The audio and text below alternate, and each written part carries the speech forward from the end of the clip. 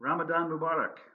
I'm Jon Pahl, the Peter Paul and Elizabeth Hagen Professor of the History of Christianity at United Lutheran Seminary in Philadelphia and Gettysburg. I'm also Minister of Faith Formation and Community Engagement at Union Congregational United Church of Christ in Green Bay, Wisconsin. And finally, by way of introduction, I'm the author of Fethullah Gulen, A Life of Hizmet, Why a Muslim Scholar in Pennsylvania Matters to the World.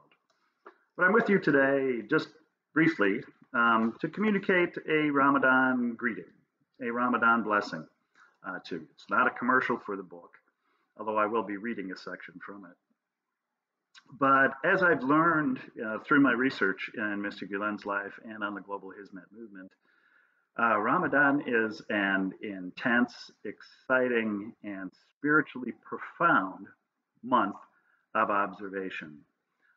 And I realize this is a Ramadan unlike any other. And yet, after seasons of plague, after seasons of fasting, extraordinary innovation can develop.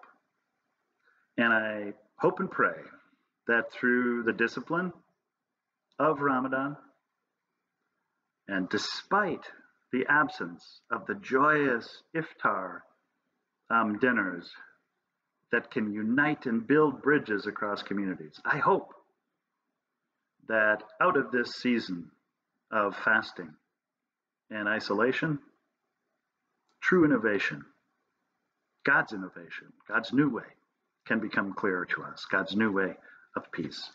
I'm going to conclude by reading just a brief passage from the book. It's page 121, and it's Mr. Gulen's, one of his many reflections on Ramadan. He writes, "The month of Ramadan appears on our horizons with its charming beauties with fasting, the prayers of Taraweeh, the fast-breaking dinners, and the pre-dawn meals. Ramadan brings about a heavenly atmosphere of its own. Even at times when different tensions follow one another, violence and aggression become excessive, contradiction is seen as virtue, and ice-cold winds blow between the masses.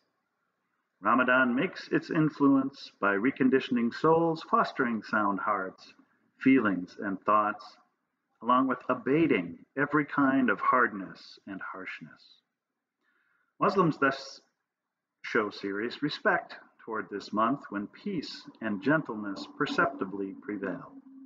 For this reason, in spite of different adversities, if we give our willpower its due and manage to open our heart to this very special and distinguished segment of time with heartfelt trust in its blessings, and thus become oriented to it with sincere belief, awe, and respect, then it will cuddle us and shower us with blessings.